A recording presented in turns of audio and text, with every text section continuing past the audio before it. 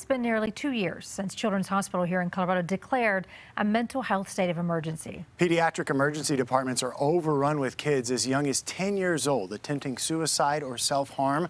That's a 75% increase from 2019 to 2022. As part of our Kids in Crisis coverage, we hear now from a group of parents stepping up to share with others what they've learned from crisis and how to keep your own children safe. Knowing that you're not alone in this is really, really important. You are not alone. That is one of the most important messages when, as a parent or a guardian, you feel despair. A world spiraling downwards because your child is suffering. Young shoulders unable to carry the weight of the world. There's that light of hope in the darkness when it feels really scary. Children thrive on stability, and lately our world has certainly been anything but stable at times. You can help by encouraging your kids to talk and not feel shame about feeling down or scared. Mental health conversations should happen early and often.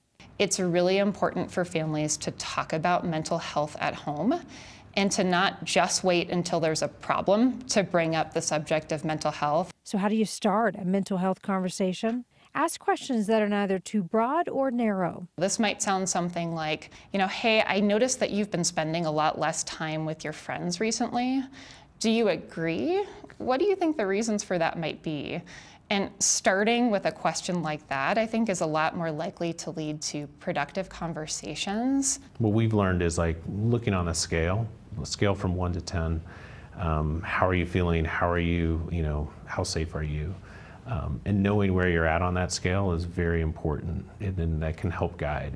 As a family, work before a crisis happens to develop a safety plan. When you're creating a safety plan, you talk about who are the trusted people. If it's an administrator or a teacher or a counselor at school, if it's a coach, if it's someone, if a music teacher, a friend, an aunt. If you really started to feel unsafe or really, really upset, who could you go to if you weren't at home or if you didn't want to come to your parents or your guardians?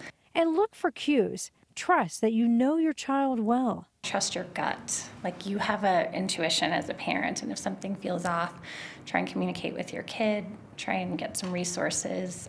Like all children, your child is unique. What works for another may not be the answer for your young one, and that's okay. Stay calm, trust your gut, find the resources. You're not alone.